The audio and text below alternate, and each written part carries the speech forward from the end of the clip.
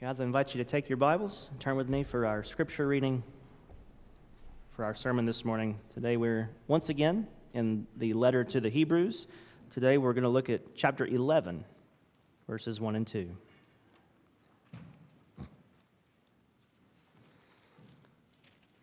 The letter to the Hebrews, we're going to read together, not sing, like I said last week, read together. Verses 1 and 2. So I'm going to ask you to please stand as we read together Holy Scripture. This is God's holy word for us, His people. Now, faith is the assurance of things hoped for, the conviction of things not seen. For by it the people of old received their commendation. This is God's holy word for us, His people. Let's ask Him to bless our time in His word. Father, we do ask that you would indeed bless the reading of your word. We know that your word is inspired. It is full of divine power and life. And just the mere hearing of the words are able to convict and to change our hearts and lives. But we pray now that you would bless especially the preaching, the exposition, the teaching of your word. May it be broken open in all of its fullness flow forth to us today. May your Holy Spirit take your truth from your word, write it upon our hearts, and mark our lives by a biblical walk with you. We ask this for your glory and for our good in Jesus' name. Amen. And you may be seated.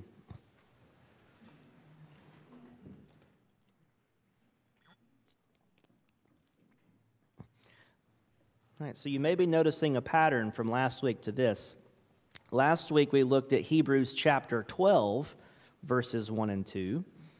And now we've not jumped forward, we've gone backwards to Hebrews chapter 11, verses 1 to 2. Wouldn't that be an interesting series if I started at the end of a book and just preached the first two verses of all the chapters backwards to the beginning? That would be an interesting sermon series. And actually, there is a book by a New Testament scholar named Scott McKnight, and it's called Reading Romans Backwards.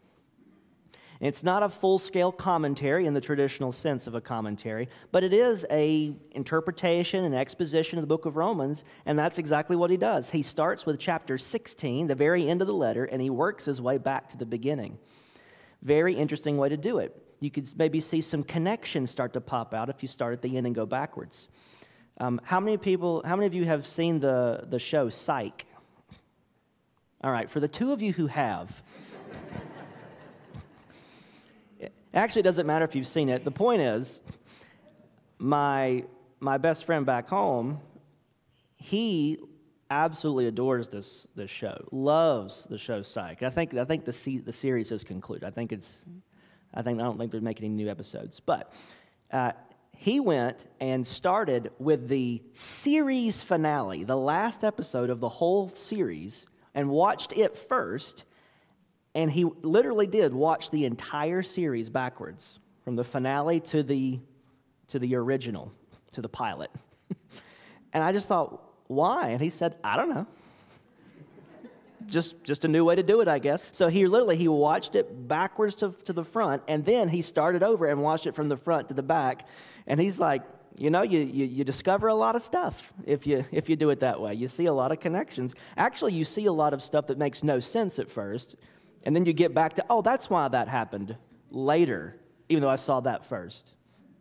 So it can be very confusing. Don't worry, we're not going to go through the whole letter this way.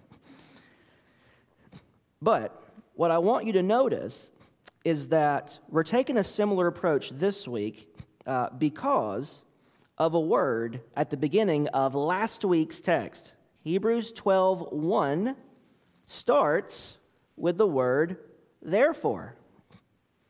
Therefore. And as a cute way to make you remember this, anytime you see the word therefore, you should ask, why is this therefore? Therefore. What's this therefore? Therefore. You should always ask, why is that sitting there? And the word therefore always points you to what just came before. Because that happened, now listen to this that follows from it. So we skipped that last week. We just dove right into 12:1 and 2. Today we're going to take a step back and see why is the therefore. Therefore. what is underneath last week's text. Last week, we talked about running the Christian race. And we looked at how the text in 12:1 and 2 unpacks three different ways, or the three ways in which we should be running that race. How do you run? When you're on the track, when you're running the Christian race, living the Christian life, it gives us three ways to do that. Listen to the crowd. Lose the weight. Look at Jesus. Right? That was last week. This week, we move backwards and we see what is anchoring these instructions. We go to the therefore, and we back up to chapter 11. Now, I read verses 1 and 2, but this is going to be I'm going to be using the rest of the chapter as well. I just didn't want to read the whole chapter. We are in the race of the Christian life, and our reward awaits us at the finish line. But the question is, what does it take to finish the race? We've seen how we're supposed to run it once we're running it last week, but what does it take to finish the race? And the answer we're going to see this week from our passage is faith. It requires faith. We must run the race with faith. In our passage and in the larger context of chapter 11, the author illustrates and defines for us three aspects of the kind of faith we need to run the race and finish strong and win the prize of your heavenly reward. Three aspects. The first is the nature of faith. The second is the promise of faith. And the third is the life of faith. So let's take these up one at a time. We'll look first at the nature of faith. And by looking at these three, we will see how it is that we are to run in a way that completes the race and receives the prize. First, we need to know what the nature of faith is. If someone asked you for a definition of faith, what would you say? How would you define faith for someone who asked you? There are probably many definitions that are biblically appropriate, but the closest thing to an actual definition in the Bible is here in Hebrews chapter 11. The definition of something tells you the nature of that something. The definition captures a thing's essence. What is faith? What is its essence? What is its nature? That's what a definition captures for you. So here we get a definition by a description of the essence of faith. The nature of faith is defined for us in our chapter, both in verse 1 and in verse 6. Let's look at each of these. Verse 1, Hebrews 11:1. Now faith is the assurance of things hoped for, the conviction of things not seen. So this definition has two pieces. It has assurance and it has conviction. Faith, by its nature, includes assurance and conviction. And these are almost in a poetic parallel with each other. They overlap greatly, but there's distinctions between the two. When we talk about assurance of things hoped for, oftentimes, we use the word hope in a sort of flimsy way. Like, do you think Dad's going to be home in time to play catch? Oh, I don't know. I hope so. Fingers crossed. And we have this sort of, I really hope it goes this way, but who knows if it really will. And it very well may not. And that's one way we use hope. But here, faith doesn't include a fingers crossed, man, I really hope so. Here, hope includes assurance, so that we have hope for things that God promises. And then faith is the assurance that that hope is solid and secure. Faith is the assurance that what we hope for is secure. Now, it doesn't necessarily mean intellectual certainty, where it's absolutely, literally impossible to doubt something. Like, you can say you doubt that 2 + 2 is 4 and that it really could be 44. You could say that, and maybe if you were a philosophy major, you could get away with it. I was a philosophy major. But I know, and you know, you don't really believe that. You know that 2 and 2 doesn't make 22, it makes 4. And all your protests to the contrary are just you playing with me. So it's not really possible for you to doubt something if you have certainty. But we all know that genuine believers with real faith can go through ups and downs in their level of confidence, in the amount of assurance that they have, in the amount of certainty that they have. So we shouldn't make the mistake of thinking that if you're not 100% certain of something, where it's beyond the possibility to even be doubted, if you don't have that level, you don't really have faith, and you're just unbelieving. Don't make that mistake. Absolute certainty isn't part of the essence of faith. It's not in the definition. Notice it doesn't say faith is the certainty of things hoped for. Now, God's word is solid. God's word is certain. His promises cannot fail, but our confidence in that goes up and down. Our faith can be small, it can be weak, or it can be strong, and it can be supremely confident. But I'm so thankful the Bible doesn't make absolute certainty part of the definition of faith, because then none of us would really have it. It says it's the assurance, and that is this inner confidence, this rock-solid confidence that our hope really is secure. Faith perceives the reality without the reality already being present. It's the assurance of things hoped for. So the thing you're hoping for isn't here yet, otherwise you wouldn't be hoping for it. Right? Did your Amazon package come? Yeah, I got it yesterday, but I hope it comes tomorrow. You don't hope for what you already have. You have it. You know, Jeff Foxworthy told a joke about a person who lost his wallet, and he said, and you know, the joke is people always say, "Did you find your wallet, Terry?" "Well, yeah, it was in the last place I looked." It's like, well, of course it was. Where else would it be? You know, "Terry, did you find your wallet yet?" "Yeah, but I'm still looking for it." Love Jeff Foxworthy. That's right. We don't hope for things we already have.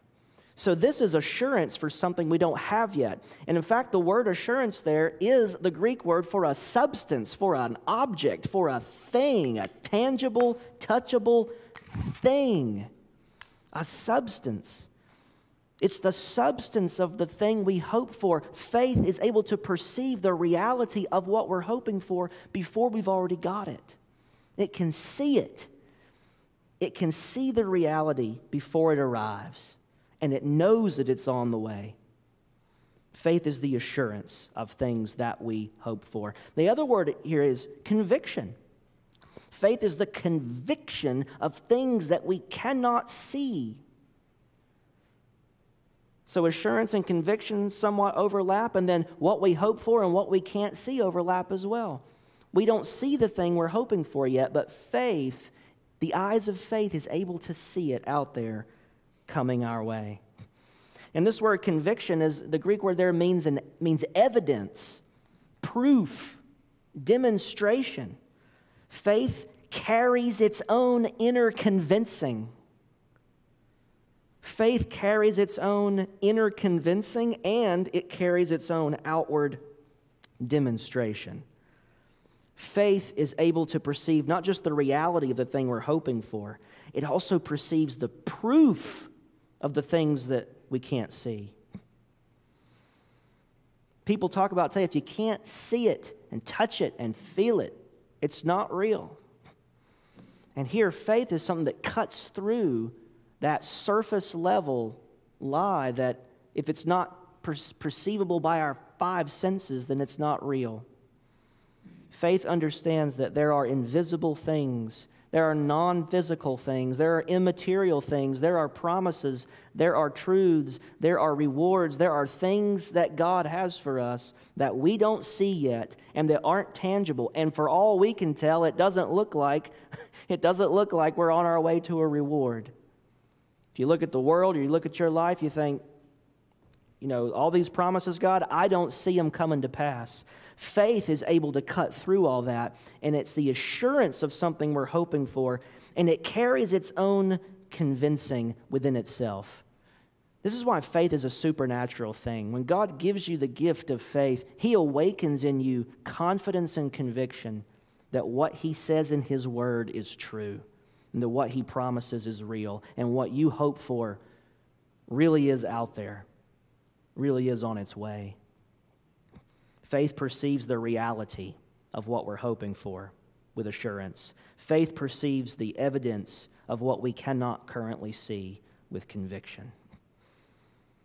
That's the definition in verse 1. Look at verse 6. It says, without faith, it is impossible to please Him, to please God, for whoever would draw near to God must believe that He exists and that He rewards those who seek Him. Very interesting. Faith does two things. It believes that God exists, and it believes that if I draw near to God, He will reward me. Now, a lot of us might feel initially a bit put off by that. You mean that part of faith is coming to God for a reward? That sounds, selfish, or like, should I just be coming to God for God? And it's like, well, sure, come to God for God, but if God says, come to me and I'll give you a reward, you shouldn't ignore that. If God's trying to motivate you to come to Him by saying, look at all the good I have for you, it would be a bit of a smack in the face to say, yeah, you can keep that. I'm not looking for that. No, He has these wonderful promises of glorious reward. That's the thing you're hoping for. That's the thing you're convinced of, even though you can't currently see it. God and His gifts. And you want God, not because you'd rather just have His gifts, and then once you have the gift, you can get rid of Him. So it's not God without His gifts, and it's not His gifts without Him. It's both. He is a giving God. He is a gracious God, a promise-making, rewarding God.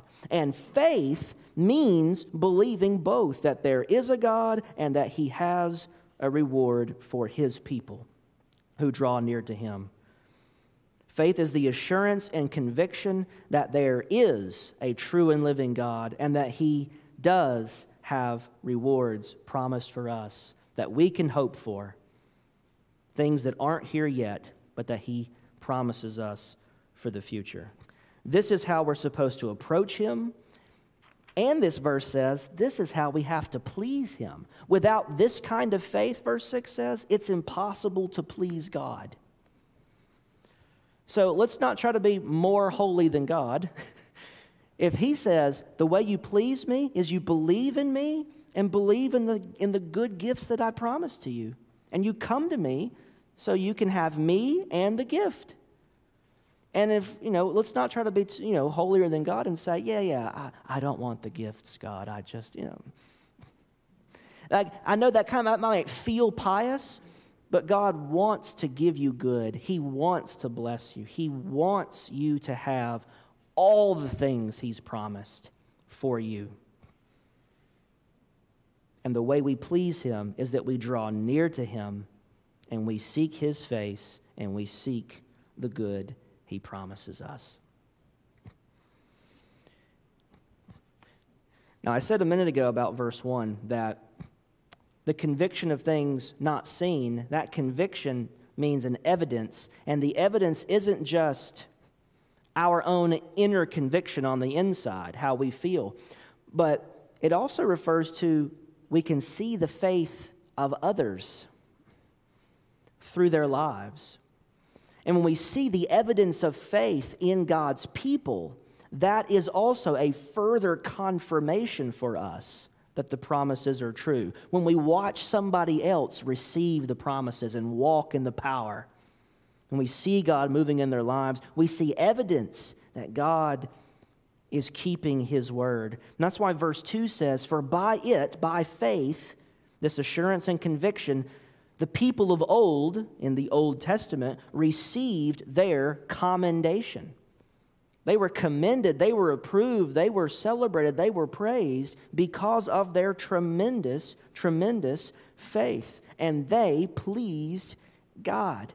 And we can look at them and we can see the evidence that the very things we're hoping for, they hoped for too. And they walked in God's promises. They walked in God's pleasure. They walked in God's ways, and they received the things that were promised.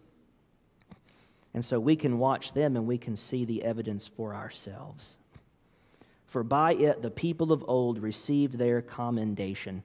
Now, as we go through the rest of the chapter, as you read forward, you can see all these different demonstrations, all these different pieces of evidence, all these proofs that are supposed to strengthen our conviction in the things that are not seen and strengthen our assurance in the things we hope for. So just look at a couple of these. The chapter's full of them. I just want to highlight a couple in the next few verses. These are demonstrations of the nature of faith. We've given the definition. Here's a demonstration of what that faith looks like in action. First of all, it includes knowledge and understanding. Verse 3, "By faith we understand that the universe was created by the word of God, so that what is seen was not made out of things that are visible." Right? Conviction of things not seen. What was made, what exists, was made out of things that are invisible, meaning made by a God that we cannot see with our physical senses. By faith, it says we understand. Faith is a means of knowledge. It's one of the ways we actually learn something. The figures in church history are famous for saying things like, slogans like, "Faith seeking understanding," or "I believe in order that I might understand." We hear the word of God, and by faith we are assured that it's true. We're convinced that it's true by the supernatural gift of faith. And through that faith, we have knowledge of reality that's not open to other people who don't have faith, who are looking for knowledge from other sources that contradict Scripture. Faith includes a way of understanding. It includes knowledge. And through faith, we can actually grow in our knowledge. It also includes the attitude of our hearts. Verse 4, "By faith Abel offered to God a more acceptable sacrifice than Cain, through which he was commended as righteous, God commending him by accepting his gifts. And through his faith, though he died, he still speaks." Abel offered a more acceptable sacrifice than Cain did because of his faith. The attitude of the heart in which Abel offered his sacrifice was pleasing to God, and Cain's was not. Why wasn't Cain's sacrifice pleasing to God? It lacked faith. It lacked faith. So faith includes our knowledge and understanding. It has an intellectual aspect. Faith includes the attitude of our hearts, sort of the posture and the disposition in which we approach God to offer Him gifts and to serve Him. That's an attitude of the heart. Faith also includes the way we walk, the way we live our lives. Verse 5, "By faith Enoch was taken up so that he should not see death." This is in the book of Genesis. "And he was not found because God had taken him. Now before he was taken, he was commended as having pleased God." That's what verse 2 was saying. The people of old received their commendation because of their faith. Here, Enoch is an example of someone who walked with the Lord and was pleasing to Him. So faith includes our intellects. It includes knowledge and understanding. It includes the attitude of our hearts. It includes the way we live our lives in a way that's pleasing to God. And the last demonstration, just the last example I'll pull from this, is in verse 7. By faith, Noah, being warned by God concerning events as yet unseen, right? The conviction of things not seen. By faith, being warned by God concerning events as yet unseen, in reverent fear constructed an ark for the saving of his household. By this he condemned the world and became an heir of the righteousness that comes by faith. So Noah hears God's word, I'm going to flood the world.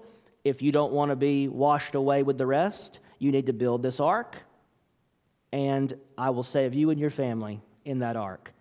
Now Noah has a choice. He can either believe that an enormous deluge of water is going to flood everything and think, well, man, I better get busy cutting and sawing and measuring and building right now. Or I can be, I don't know if that's true or not. Has God really said? Did he really mean that? I don't know. It's never rained that much. I can't really build a boat that big. How am I supposed? I can't do it by myself. And just all the justifications for why God can be doubted, or the word's not true, or there's not really going to be a flood. Noah, why are you building that boat, man? What are you doing? It's not, that's just, this is nonsense. You're a religious fanatic. You're a freak. What are you doing? And Noah, it says, he built the ark and condemned the world. He built the ark and by it condemned the world because they doubted. They did not have faith. He believed God's word. He had assurance of something that he could not see, a coming flood. He believed that God would save him from that flood, and he did what God commanded. So faith has assurance and conviction of things hoped for and things not seen. Faith includes our knowledge and understanding. Faith includes the attitude of our hearts. Faith includes the way we walk in our daily lives, pleasing the Lord. And faith, from Noah's example, includes trusting his word and obeying him, even in the face of mockery, skepticism, every reason to doubt. We trust and we obey. You see, faith is not merely believing something is true in our heads. Martin Luther called that story faith. You read someone a story of the gospel, and it's like, do you believe the story's true? Sure. That was me before I actually got converted. That was me. You could ask me any question about the Bible that my 7th grade self could comprehend. And people did. Do you believe in God, Wesley? Well, yeah, sure I do. Do you believe in Jesus? Do you believe Jesus Christ was a real person who died on a cross and rose from the dead for you and your sins? Well, yeah, of course. I've heard that from day one. Grew up in a Christian home. Of course I know that. But it was just up here, because in daily life, it meant literally nothing to me. I couldn't possibly have cared less about it. But it was just like, I know the answer on the quiz at Sunday school, and that's it. There was no life inside. My faith was just nodding my head at the appropriate, option on the multiple choice test. It did not include knowledge and understanding. It didn't convince my mind. My heart wasn't captivated by this. I wasn't walking with the Lord. Faith didn't move my legs into the path of obedience. There was no trusting and obeying, none of that. It was just a head nod, and it meant nothing else. So that when I got converted, everything changed. My mind was changed. My heart was changed. My daily life changed. All of a sudden, God had his way with me every day of the week, and not just occasionally at youth group or on Sunday. Now I trusted. I believed this stuff. This stuff was reality. There was assurance. There was conviction. Everything changed. That's why faith is a supernatural gift of God. It radically alters you from top to bottom, head to toe, inside and out. Faith is something that comes from your whole being and controls your whole body and sets you to running the Christian race. That's the nature of faith. Now, second, the promise of faith. The promise of faith. Go back to verse 6. It says, without faith, it's impossible to please him. For whoever would draw near to God must believe that he exists and that he rewards those who seek him. Faith is the pursuit of a rewarding God. God calls us to himself, and he promises us a reward if we will draw near to him. God puts us in a race called the Christian life, and he promises you, dear Christian runner, he promises you a prize if you will endure to the end and finish the race in faith. Faith looks forward expectantly because faith holds tremendous promise. Just like we had demonstrations of the nature of faith, let's look at two demonstrations of the promise of faith in chapter 11 of Hebrews. We'll look at Abraham, and then we'll look at Moses. So first, Abraham. We're told in this chapter that Abraham was looking for the city of God. He was called out of his homeland to go to a new land. And, you know, we read Genesis and we think it's just about the promised land, right? Just about the land of Canaan. But Hebrews says Abraham wasn't just looking for an earthly patch of real estate in the Middle East. He was called to something much greater and much higher. He was journeying not just to an earthly land flowing with milk and honey, but he was looking for the city of God, ultimately. That's what he was called to inherit. So let's look at what it says here about Abraham. Start in verse 8. By faith, Abraham obeyed when he was called to go out to a place that he was to receive as an inheritance, right? The land of Canaan. And he went out not knowing where he was going. That's faith. Lord, where are we going? I'll tell you when we get there. Okay, you're in the driver's seat. I'm along for the ride. By faith, verse 9, Abraham went to live in the land of promise as in a foreign land, living in tents with Isaac and Jacob, heirs with him of the same promise. Verse 10, because he was looking forward to the city that has foundations, whose designer and builder is God. A city with foundations that are designed and built by God, the heavenly architect. He was looking for the city of God. And then verse 11 adds his wife Sarah. By faith, Sarah herself received power to conceive, even when she was past the age, since she considered him faithful who had promised. Abraham was looking forward to a city. Because he had the promise of faith out in front of him, he was able to leave his father's house. He was able to leave his kindred, his country, his land, his home, his ancestors, the graves of his people. He left them there in Ur of the Chaldeans, and he trusted God. He just knew, go that way. You don't know where you're going to stop. You don't know where it's going to end. You don't know everything I have in store, but that's the way you go, and I'll tell you when you get there. And once you get there, I'll tell you what happens next. But you're going to have to take it a direction at a time from me. I'm not going to give you the full maps layout of how this is going to go. And so he had to step out. He had to go. And all he knew was, there's a land of promise, but beyond just a land of promise, there is a heavenly city of God waiting for me on the other side of Canaan. And that's how Abraham was able to go and to obey and to walk. Facing uncertainty and fearful odds, he believed the word of God, and he was able to go. What enabled him to do that? The promise of the reward that was in front of him. He knew he was journeying towards a tremendous promised inheritance. That's Abraham. Shortly after this section, he concludes the section of Abraham's reward by saying this in verse 14. He says, "For people who speak thus make it clear that they are seeking a homeland. If they had been thinking of that land from which they had gone out, they would have had opportunity to return." In other words, an earthly land. "But as it is, they desire a better country, that is, a heavenly one."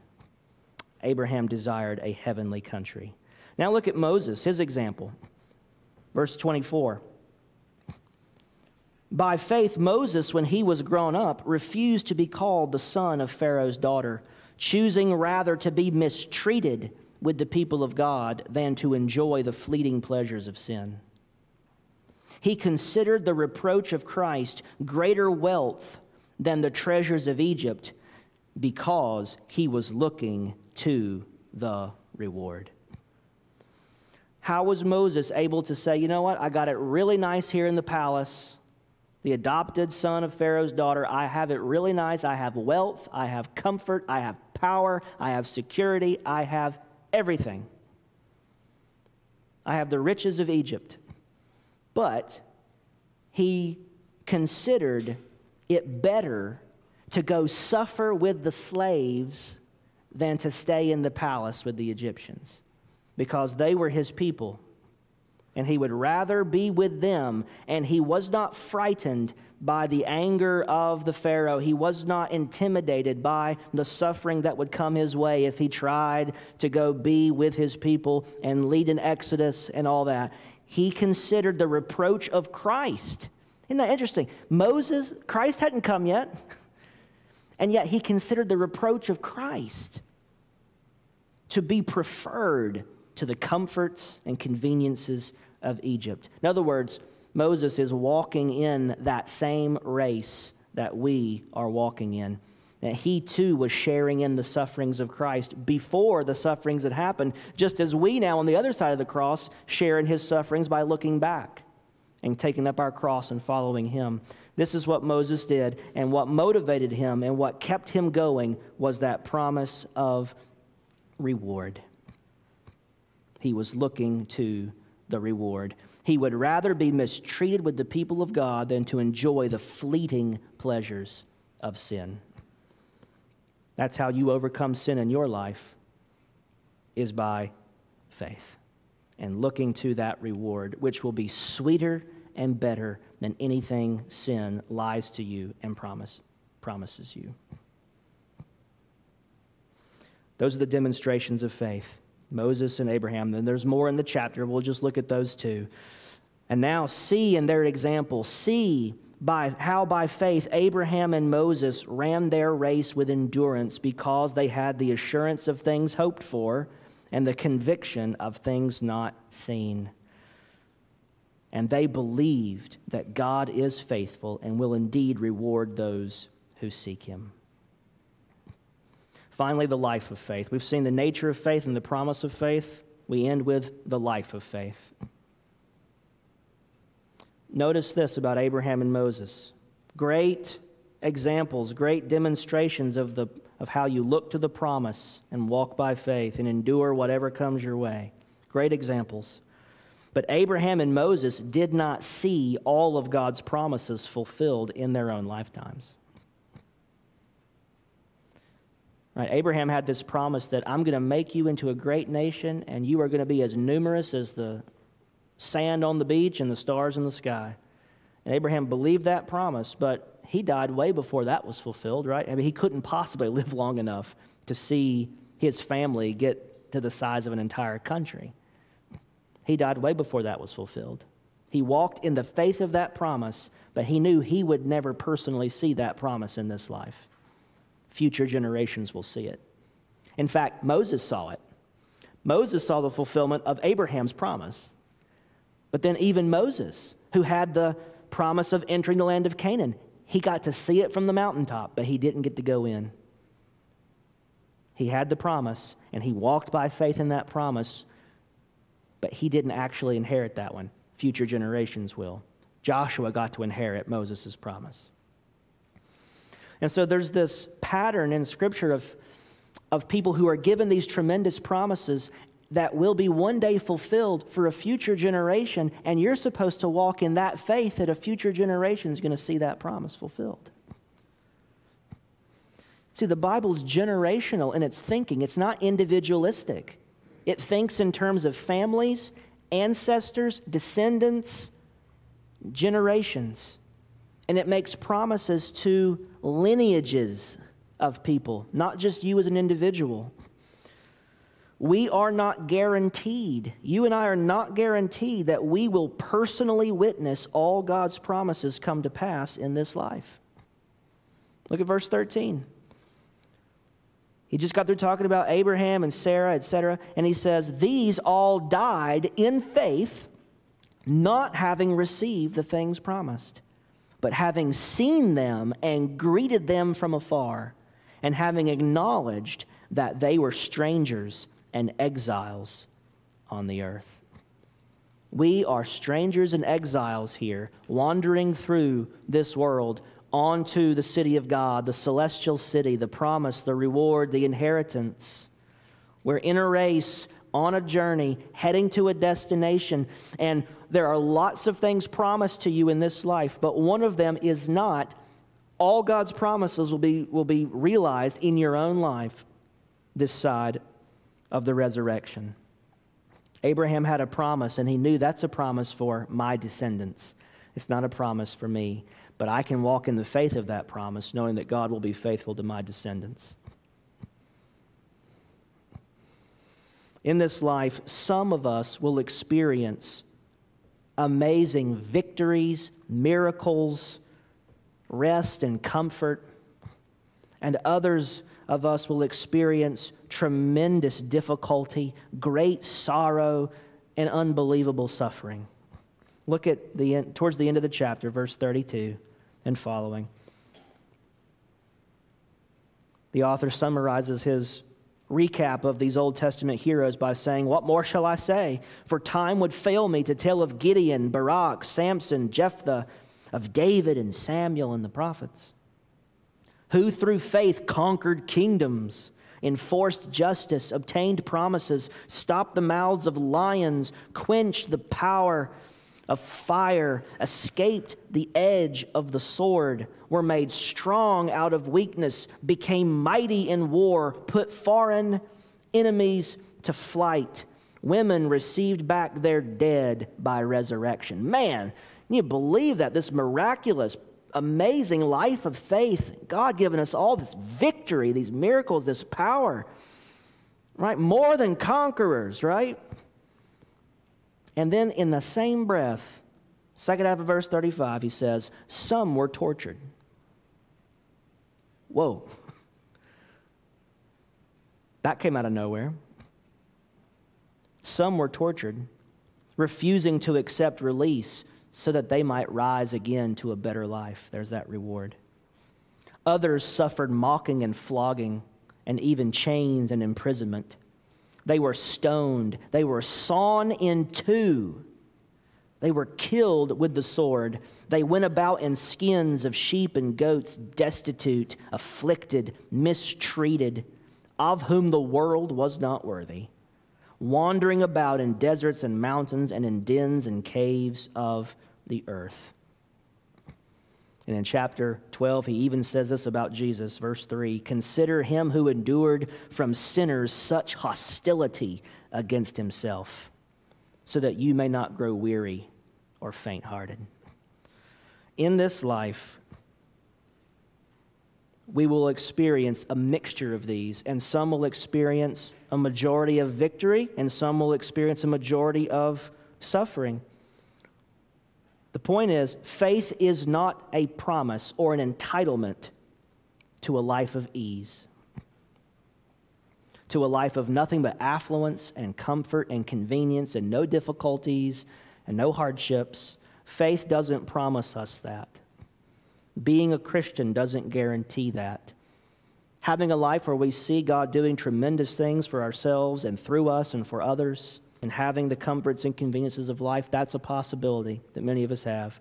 But there are just as many good, faithful, godly Christians who live a life of one tragedy and trauma after another. Faith does not promise us which track you will be on in the Christian life. It just tells you that whichever track you're on, you're heading to the same reward at the end.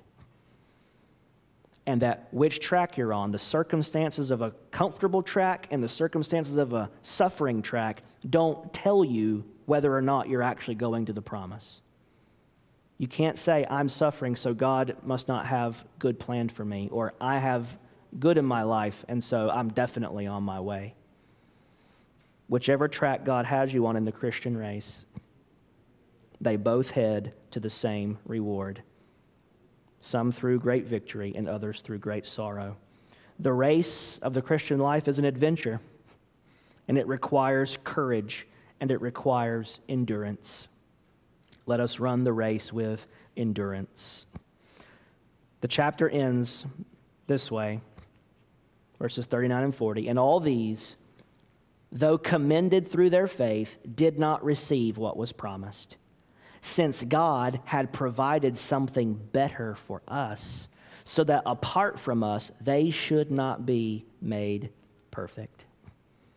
As I mentioned last week about this verse, all this hall of fame of Old Testament saints and believers, they were not perfected without us.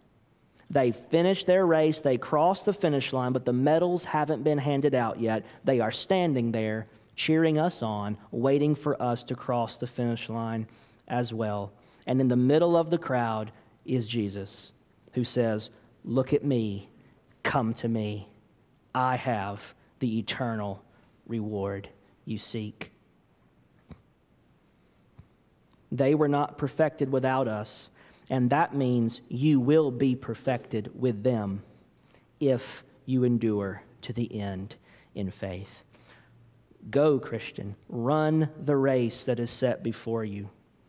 Run it in faith. Run it in a life full of faith with the assurance of things hoped for and the conviction of things not seen. And if you will run to the end faithfully, you will hear the words, well done, good and faithful servant. Enter into the joy of your master. Enter into a kingdom that was prepared for you before the foundation of the world.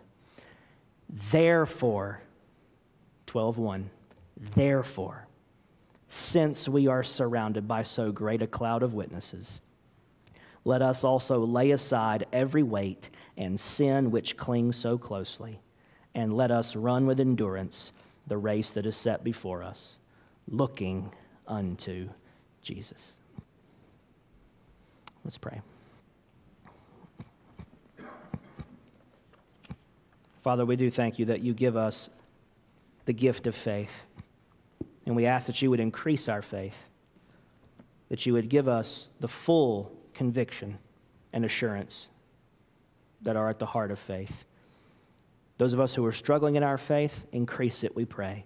Help us to walk with full confidence in you. Give us the knowledge, the heart attitude, the walk, the will, the trust and obedience to run this race with endurance, to keep our eyes fixed upon Christ, to keep our hopes set upon the reward you have promised to us. And may we strive and stretch forward to that finish line with all we have. We ask it in Jesus' name. Amen.